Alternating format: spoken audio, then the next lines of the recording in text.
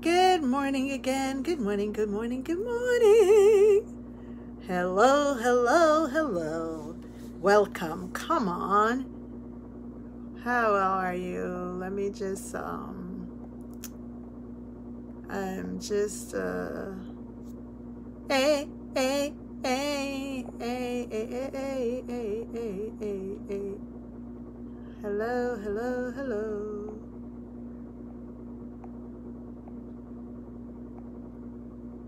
Hi, guys.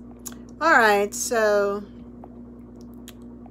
I just wanted to make a couple of announcements. This is FYI, FYI, FYI. Okay, so, alrighty. Good morning again. I just wanted to share some information with you, okay? So I was on a Zoom with Chuck Schumer and Senator Charles Schumer. Everybody knows him as Chuck Schumer, right? Okay. And so he gave us some information which I want to share with everyone. And some of you might already be aware of this, and some of you might not. So you can share the video for those who don't. Okay, so this is in regards to what's going on. So you know that before Trump left, he approved for $600 to be released, and some folks have already received the $600 if you're parents, or you know, it all depends. Some people have already received their $600. Well, Senator Schumer and the rest of the good folks down there are working on extending the unemployment through March and the funds for $2,000, which you know already. What you might not be aware of, though, is that Pell Grants will be available to the population that's in jail under the new presidency, and so that they can get an education, and we can reduce the rate of recidivism, right? So that they won't become repeat offenders. They'll have things to do, you know, have an education, and can become employable in some way or form. If not, they can have a trade or even have their own businesses. We've seen lots of folks turn their lives around. Good morning again, Marlene. How are you? Welcome, welcome, welcome. And so they've turned their lives around, and we've seen that. Okay, so we can't write everybody off that have gone to jail. And we know, especially in the Black and brown communities, many have gone to jail for things that they weren't, that they didn't have to. For those who have committed heinous crimes, well, you know, but as I said, so they'll be having Pell Grants so that they can get an education. Now, he's working on getting $50,000, you know, per student student loan. So he's working on a student loan forgiveness of $50,000 per student, and 10 million signatures will be required in order to have this, you know, come into action.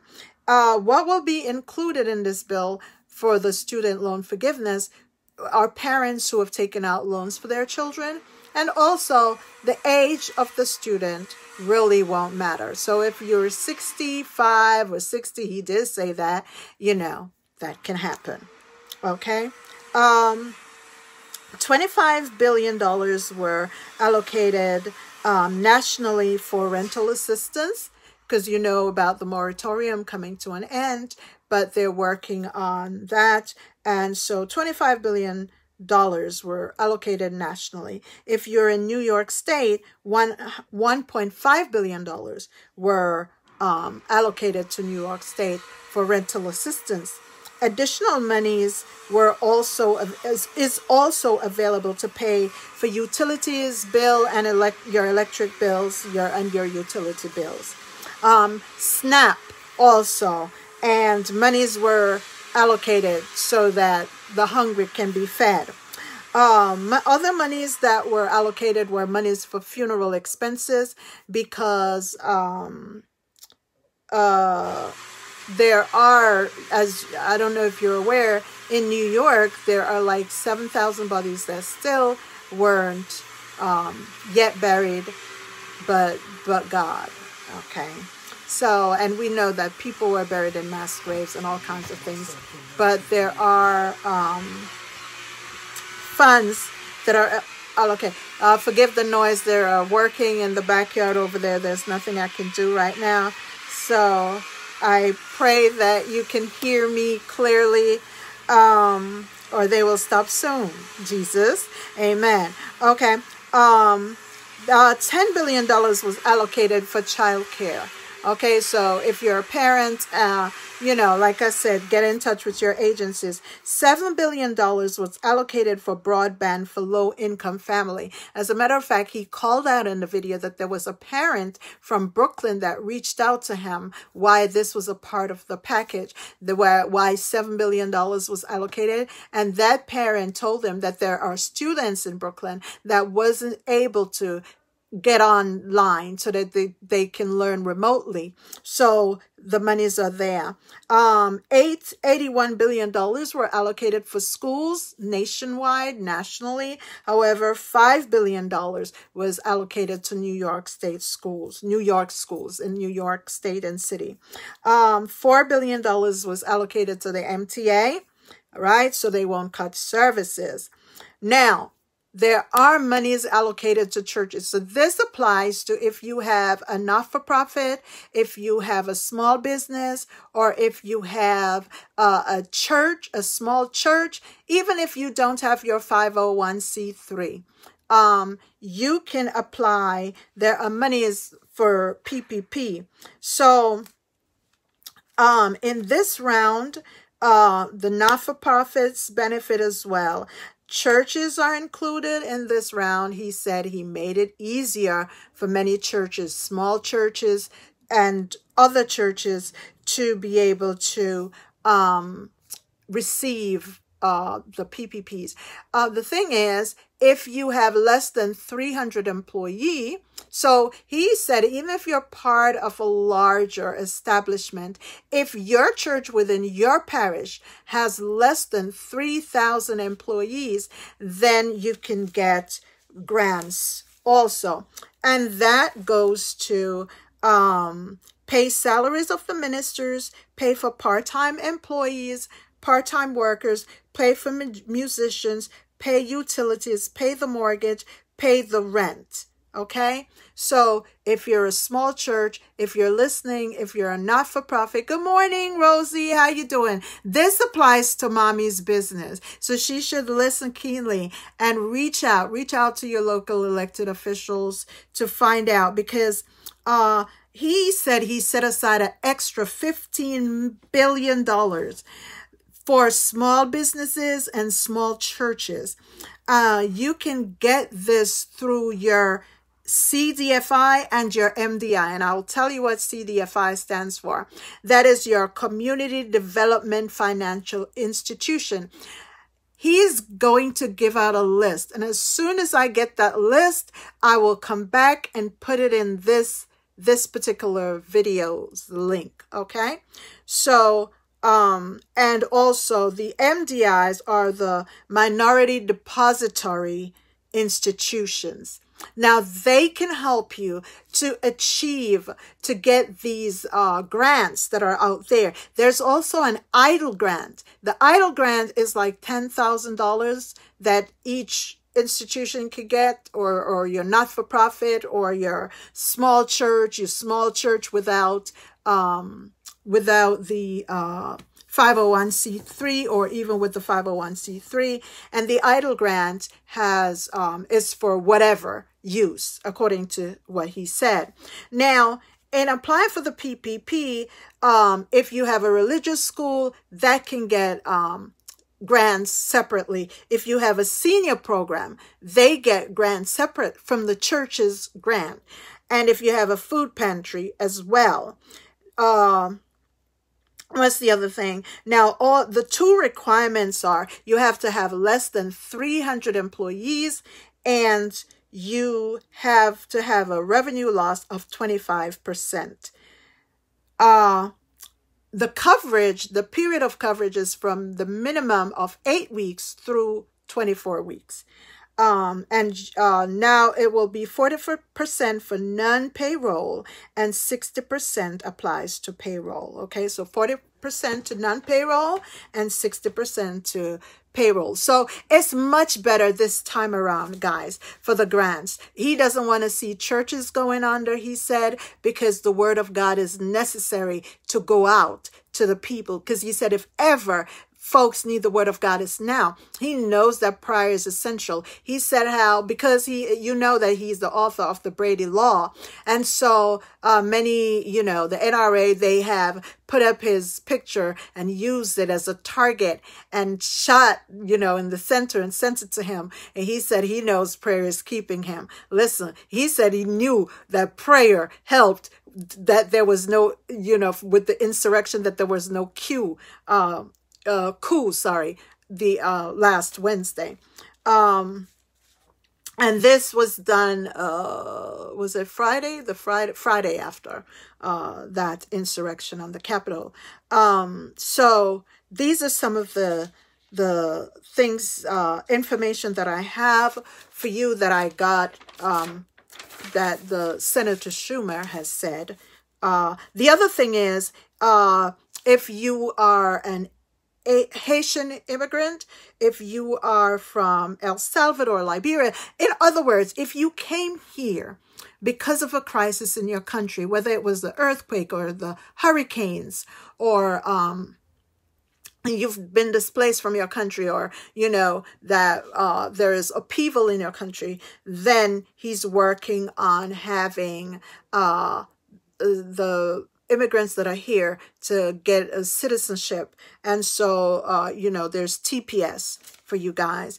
Also, there is an extra $180,000 for each church, to protect the minister. It's a protection of your church. So that money, that $180,000 can go towards helping to pay for security guards.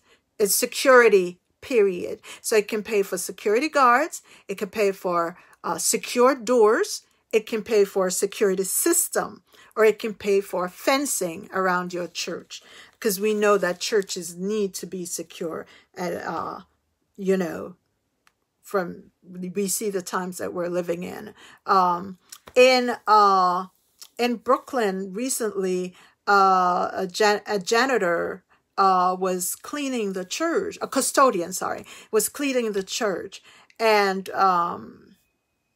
he was killed, because someone broke in, and don't know the full story, but, and we heard about the pastor in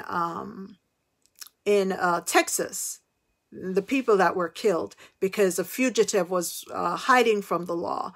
And so we know things happen, and plus we've heard of the other assaults in churches and synagogues, houses of worship.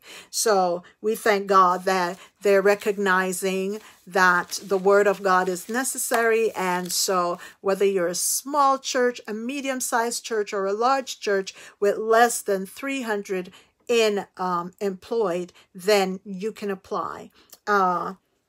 Also, mental health. We've heard that COVID has affected many who have had it, came down with, issues, mental issues.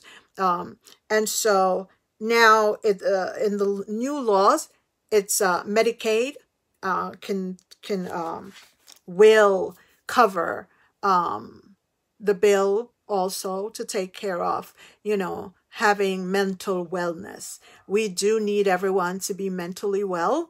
And so if you're having anxiety issues, if you're unable to sleep because you're depressed, or you're sleeping too much because you're depressed, just not being functional, not being optimally yourself. It doesn't have to be a severe mental problem, but It can be because of the COVID. It can be because the effect of the COVID or the effect of the COVID. So whether it's you became symptomatic after having COVID, or because of COVID you've become fearful, and I've gone into a depression. There is help. You can get help. There is $4 billion allocated nationally to mental health wellness, and $500 million was allocated to New York State. So if you live in New York, great news either way, wherever you are, and that's a good thing. So I just wanted everyone to know that. And one additional piece of information, if you are a not-for-profit, or if you are a community-based organization, or if you are a small church, clergy, and you can apply. Discretionary funding is now here. There's more than $374 million allocated here for not-for-profit, for parks, for schools throughout the borough. You can apply online. It started on January 4th, however, through February 25th. Your local elected officials, you can go to the bar president's office. Well, call the offices because of COVID. No one's going in. But call the offices. You can call your bar president's office. You can call your local elected official's office. And it doesn't matter what state you're in. Okay? Because all states, right? Okay. New York City cap grants. There's also that. So there are ways, sons and daughters of God, for your business not to go under, for you to be blessed, for you to be helped. Assistance is there. Reach out. Get in touch with your local elected official's office. Get in touch with your community board office. Get in touch with your bar president's office. Get in touch with your local elected leaders. Do you know we have district leaders? There are so many offices available to gain information from, and that they can guide you, into achieving what's there. The monies have been allocated. They're there. We keep saying there's no monies.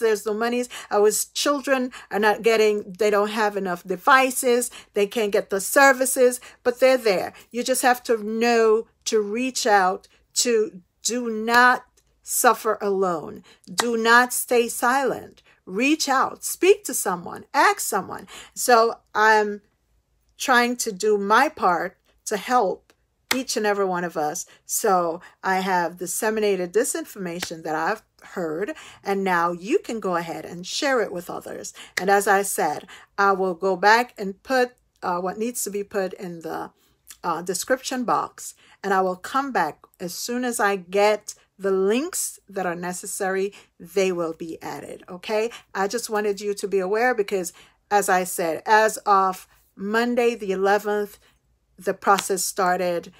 January 4th, discretionary funds. So don't wait. Run out. Call up your local elected official and get the monies that you need so that you can provide the services that are necessary. Some people are providing mental wellness services. Some people are providing food services, which we know is essential. These things are essential. And for the houses of worship, no matter if you're small, your ministry is small or it's large, from the mere fact that you are helping others when you're praying and reaching out, and if you have a building, you're allowing other services to be utilized within your building. So, we give God the praise, glory, and honor, and we thank God for those that He's strategically putting in place. And let's make use of what's there for us, okay? Especially in our Black and our brown communities, because we know that for the longest while, many of our communities have struggled So let's not struggle anymore. God doesn't want us to struggle. And so, hey, he sent help through humans, because all the blessings are what? They are yea and amen. They're in us, through us, and for us.